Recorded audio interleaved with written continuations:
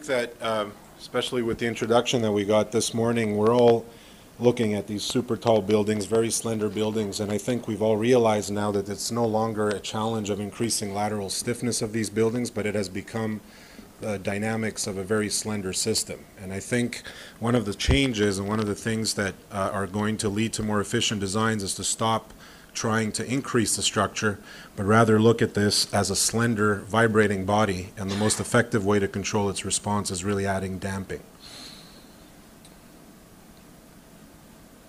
Okay, so the points that I'd like to cover is just go over what I think are challenges facing sort of the future of high-rises as they're getting more slender, and then I'll talk a little bit about the system that we developed to address these. So number one, the wind vibrations. I think motion perception issues, an increase in design wind loads because of dynamic effects. We're looking at buildings now where the dynamic portion of the wind loads is reaching 70% of those wind loads. So really, if you can affect and reduce that dynamic response, you could really reduce the total wind loads. Then seismic performance. I think this is one of the issues that is the most overlooked. When people are building these tremendously tall, very expensive towers, I don't think that they really understand what their buildings are going to look like after a design level earthquake. There are reports of a number of buildings in the Chilean earthquake, coupled shear wall buildings that looked very fine from the outside, but that were actually torn down because the amount of damage distributed over the height of this structure was so much that it was not worth repairing. So basically the resilience or the ability to repair these buildings to moderate and large earthquakes, I think, should be at the center of how people are looking at the future of designing high-rise buildings. The other issue that was touched upon by the previous speakers is the low inherent damping, and also the trend for increasingly slender designs with limited space to add more structure to address this. So really the starting point of our research, and it's been now almost a decade that we've been developing this system, is the need for a more robust wind and earthquake damping system that does both at the same time, that we think will enable some of these structures to go up.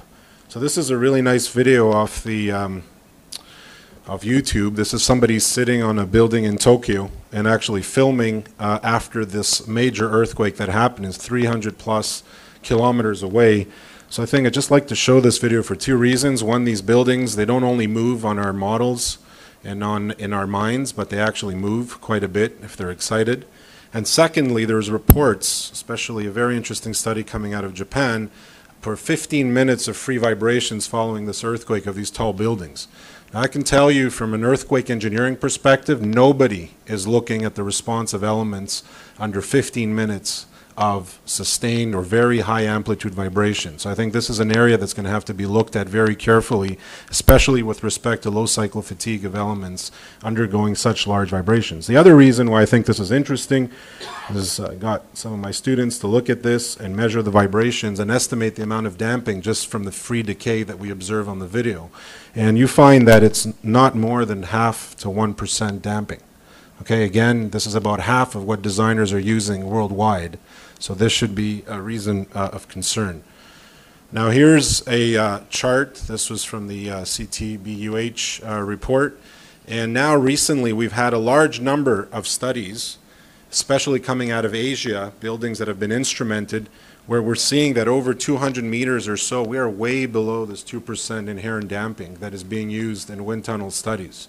And although for earthquake loading this may not be that much of an issue, because when your structural elements are yielding and cracking during seismic loading, the damping developed by the hysteretic response of the system is way beyond this 2%. But for wind loading and for structures that are highly dynamic, this can result in significant underestimation of your dynamic effects. Okay, so this is a serious reason for concern. So damping is known now to decrease with height. I don't have time to get into the mechanics of this, but there's a very good physical reason why this happens. Basically, there's a plateau as the amplitude increases. There's also some recent studies that are showing that perhaps as people thought the damping would increase with increasing amplitude, they're finding that for these very slender towers, it actually caps off very early and may even decrease at increasing amplitudes. Again, concern for the levels of inherent damping. As I mentioned previously, the levels of actual inherent damping are lower than what is typically used, which is 1.5 to 2%. The AIJJ in Japan has already revised these to 0.8% for SLS, service load, and ultimate load winds. It hasn't been done in North America yet, and I can tell you there's discussion both in the US and Canada to revise these roughly at these levels or maybe slightly higher. So what's the effect of damping? So if we look at just this example here of a structure that has inherent damping between 0.5 and 1%, this is a prediction of the acceleration and the base moment. And we can see here that just adding 2% damping has a tremendous effect on this dynamic response. Again, coming back to that question, why are we trying to address this problem using increased stiffness rather than increased damping? And just very briefly here, as you know, the wind response is a combination of a dynamic and a static response. For highly dynamic buildings, this one dominates the response. And in general, in a simplified form, the dynamic response is a function of 1 over the square root of the damping. So very simply, if you look at this line here, these would be responses. This is an 85-story tower in Toronto that we studied. And you can see here that with 0.8% inherent damping, we have a dynamic response that is just factored here at 1.93, an acceleration of 29 milli-Gs, and a torsional velocity of 5.8. And just increasing this to 3% goes down roughly 50% in the total dynamic response, and you can see that the other quantities are following. So really a very effective way to reduce the dynamic response of these buildings. So the previous speakers spoke about these sloshing dampers. Really they're vibration absorbers. They work as dampers when they're properly tuned. It's just very different than what I'll be presenting, which is real viscous damping distributed throughout the height of the structure. And there are a few challenges, including the design that is quite complicated, the fact that it's tuned to a single mode or that you need multiple of these. And I think the biggest issue is just that what happens during a major earthquake. And we're not talking about earthquakes that are very low. We're talking about earthquakes where the structures undergo severe inelastic action, a severe difference in the period. We're talking yielded periods could be twice or more the period of the elastic structure. So I think really there are some challenges with respect to these systems. The last point that I think is very important is I mentioned this previously. This is a detail from a publication by John Wallace at UCLA looking at coupling beams that are being used now on the West Coast in North America. And you can see here the type of reinforcement that you need to actually make this a seismic resistant design. This is capacity design, so you can imagine the forces generated by this coupling beam must be transferred into these walls. So it's a tremendous design challenge to make this work. And really, here are some pictures of some coupling beams after the earthquakes. So once again, the structure met its design goal. This is perfect response according to the intended response under this earthquake. But imagine you have 300-400 of these coupling beams throughout your structure. You may have to, it may be more economical to demolish it than to repair all of this. Even, I mean, another problem is you don't even really know how much inelastic deformation has been imposed in these elements. So this is the system that we've worked on developing for a while now. So the whole idea is, as damping, as you know, won't get into the mathematics of it, but it's an integral of the damping force over the displacement. So really looking at these tall buildings rather than putting braces, which have been used in shorter buildings. What happens to a brace is when you get flexural deformations of tall buildings, the brace just moves as a rigid body. It doesn't actually engage. So by putting these in lieu of coupling beams, you're actually making the damper work at the location where you have the highest force demand and highest displacement demand. So the idea here is these layered viscoelastic material layers with steel plates, and if you think of them as two forks that are interlaced and connected with the viscoelastic material, and if you look at the kinematics of these buildings, when the building sways laterally, you're engaging the viscoelastic material and dissipating energy. What's really interesting about this is that viscoelastic materials have both an elastic restoring force and a viscous force. So the coupling effect that is really critical to the response of coupled shear walls is maintained in the dynamic range. So you're still going to get, we're going to develop forces here that are similar to the total coupling beam forces that you would expect in a conventional structure. The only difference is that when this is loaded back and forth, it displays a viscous effect which dissipates energy. So this is an exaggerated figure showing the kinematics of these structures, and you can see as it sways, one wall is rotating and the other creates a differential motion, and this shears the viscoelastic material, basically adding damping and giving this viscoelastic response. Now what do we do? How do we get a system that works efficiently for wind and for earthquake? Well, you have to move away from viscoelastic and you have to go towards viscoelastic plastic for extreme loading. So the way the damper is designed is for design or service level wind and even high wind, it works as a viscoelastic system, which is characterized by this elliptical response. And when you overload the system, the steel connecting elements, which were basically just sitting there, have now been detailed to develop plastic hinges, which can now cap off the forces, ensure that you don't rip out the dampers from your connections in an extreme event, and also make sure that you don't overload the VE material layers and tear them off. Okay, so this would be the viscoplastic. You'll see some tests. We actually call this the cat eye hysteresis because it's no longer elliptical, looks more like a cat eye as you go further. Now, what is the performance for these systems? We're looking for wind and frequent earthquakes with the added damping and no damage. We reduce accelerations, drift, velocities, and forces. That's coming from the damping. There's viscoelastic response and no damage. And for the maximum credible earthquake, we get an equivalent performance to ductile systems that have quite a bit of energy dissipation. But the difference here is that the VCD, this viscoelastic coupling damper, is a replaceable unit. So you can come in and remove it and not have to go in and repair and assess what the steel has done in your coupling beams. So this is just some of the tests. We've done hundreds, if not thousands of tests over 10 years on different elements. So this is just a small sample. And you can see here the viscoelastic material undergoing about, in this case, about 100% shear. And what we did is we characterized the frequency and strain response, wind and earthquake response. We calibrated simplified models and also developed some pretty sophisticated models that account for all of the behavior and interaction between frequency, strain, and temperature that these materials display. We then moved on to some very large tests. I believe these are probably the largest, some of the largest tests ever done in viscoelastic materials. So we built half this wall here. So imagine this is the center line, so your wall would be twice as large. We have the height of one floor.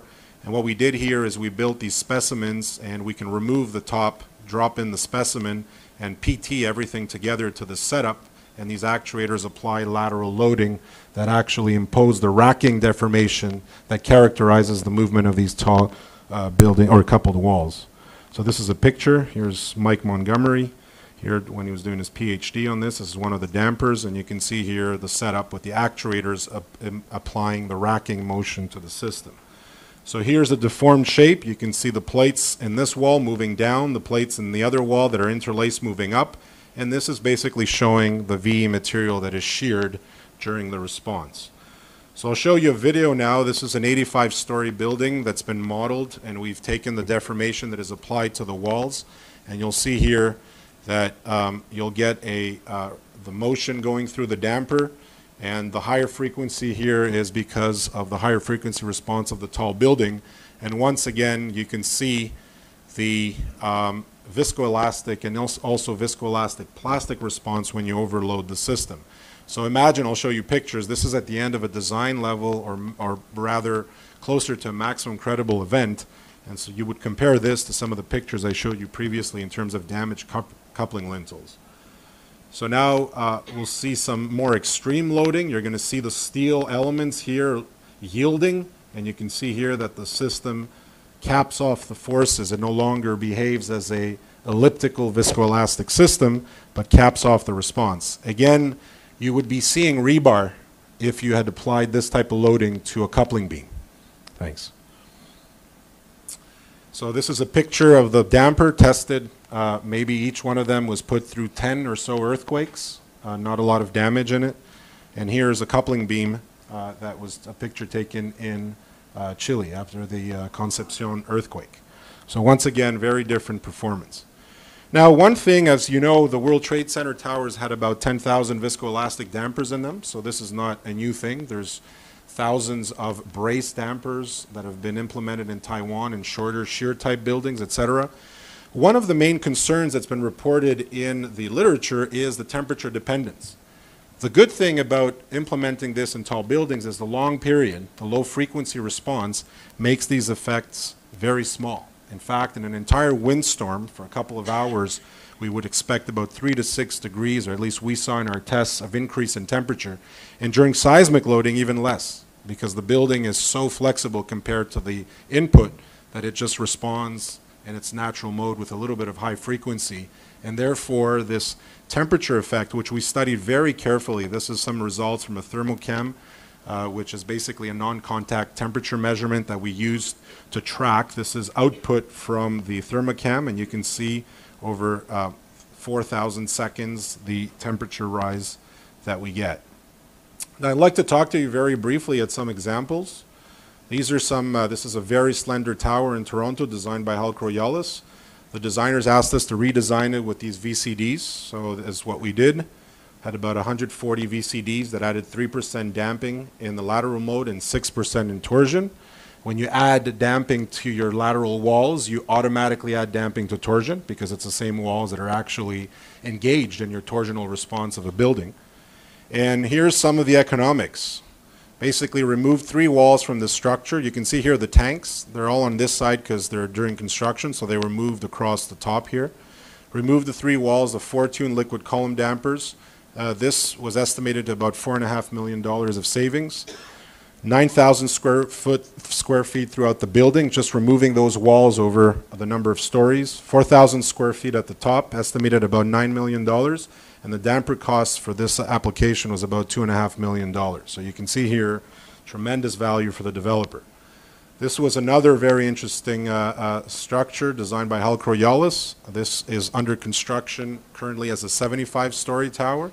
But at the time, they asked us to do something is to take their original 75-story design that was already approved, foundations had started, and to redesign it without changing anything to the structural elements or to the foundations as taller by 10 stories by using added damping. And what we did is we used 200 of these VCDs, and with the VCDs, they were able to add 4 penthouse floors, 10 typical floors, for a damper cost of $4 million, and it was estimated that the revenue to the developer would be in the order of $30 million coming from the extra 10 stories. So just finishing up, this is a structure that was designed by MKA as part of a peer project, and this is a structure that we've looked at where we've taken out every single coupling beam in the structure and replaced it by VCDs, looking purely at the seismic response. And we get a very, very interesting benefit from this. Basically, this design here called for a shear link and the V, so the VCD has shear yielding instead of flexural yielding. And some of the results we're getting are of great interest if you're talking to your clients about performance-based design. So what I'm showing here, this is the service level earthquake. So 50% probability in 50 years. And this is the maximum credible earthquake. So if I start from here, you find that when you compare the response of the structure with the VCDs to a conventional ductile reinforced concrete wall system, you get a similar response, which is expected, because you're not going to dissipate more energy than a yielding coupling beam. You're going to dissipate similar energy. So this is fine. However, this is what happens when you look at the SLE. We're getting reductions of floor accelerations of 30%, story shears by 25%, and interstory drift by 30%. And this, if you're looking at the effect that the frequent earthquake has, which is actually governing designs in Seattle and other West North American cities, this has a tremendous effect with a similar MCE design. Now, we looked at deformation demands that would require replacement or heavy repair of the coupling beams. And if you look at a conventional structure, we found that about 2/3 of the coupling beams would have to be repaired or completely replaced. We're talking 2/3 over the height of these tall buildings with 6 or 7 coupling locations per floor. This is a tremendous amount of repair, probably more economical to demolish the structure. And if you look at the response with the VCDs, this is a replaceable element, it's modular, and you can see here that it's been designed for this, that we neither exceed the plastic inelastic demand in the connecting elements, nor do we exceed the 400% strain capacity of the viscoelastic material. So it would basically require almost no repair under a maximum credible earthquake. So again, a summary of performance for the seismic response, substantial improvement for the lower amplitude earthquakes, and a similar performance for the higher amplitude, but with the ability to actually repair rapidly rather than live with all this damage. So as designers in this room, you might ask, how do you actually work and do this? And I'll talk a little bit about this company, Kinetica Dynamics, that's actually doing this. So conventional design without damper, you'd develop your conventional design.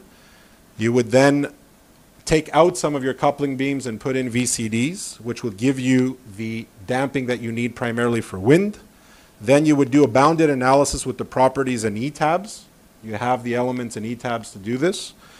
Then you would interact with the wind tunnel for the assessment of the damp response. And unlike sloshing dampers or tuned mass dampers, you can actually use this damping. It's real viscous distributed damping to reduce your wind loads. Okay, so that's another big advantage. Then you can go into the West Coast, American West Coast firms are all using now Perform for their final time history analyses. So you can implement the damper response in Perform, and then you can finish with the detailing of your connections that fit the construction type to make these modular and to minimize the impact on the construction. So basically you would take this tower ETABS model, you would replace some of your coupling beams with the VCDs, and then you would assess the performance of the structure and move on for your detailed design. So as I mentioned, this technology is now marketed through this company, Kinetica Dynamics, which provides technical support and any other information that is needed for the designer to go through their design.